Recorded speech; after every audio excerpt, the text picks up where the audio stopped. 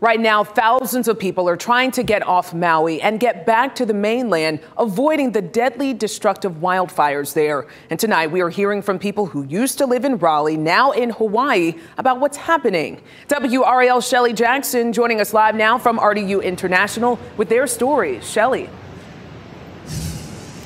Well, Lena, it's about noon right now in Maui, and folks there are just glued to their social media looking for any information they can find on the fires, shelters, evacuations. I did speak with one woman there on the island who used to live here in Raleigh, and she tells me she can't stop making comparisons to when Hurricane Fran hit here in 1996. Lisa Shell returned to her home state of Hawaii after spending 30 years in North Carolina. I was in Raleigh when Fran hit, and I remember how everybody just banded together, and it was an amazing thing. Well, it'll be like that here, but tenfold. Shell has had a view of two of the fires burning in Maui, the Kihei fire and the Kula fire. It looks apocalyptic. I've never seen anything quite like that.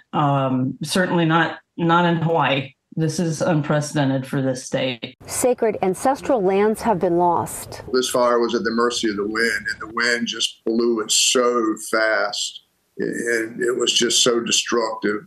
I mean, 100-year-old buildings, the history is all gone. Everything's just gone. And historic towns like Lahaina, a former whaling town, have been decimated. Former Raleigh resident Greg Taylor says the devastation is heartbreaking. There's nothing left.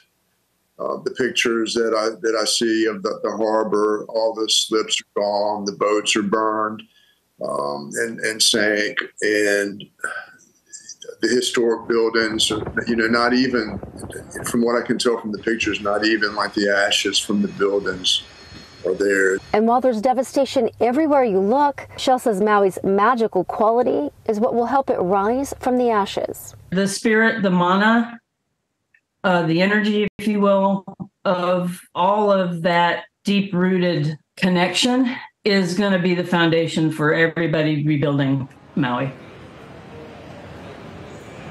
Now, if you are watching these devastating images from home and you want to do something to help, you can donate to the Red Cross.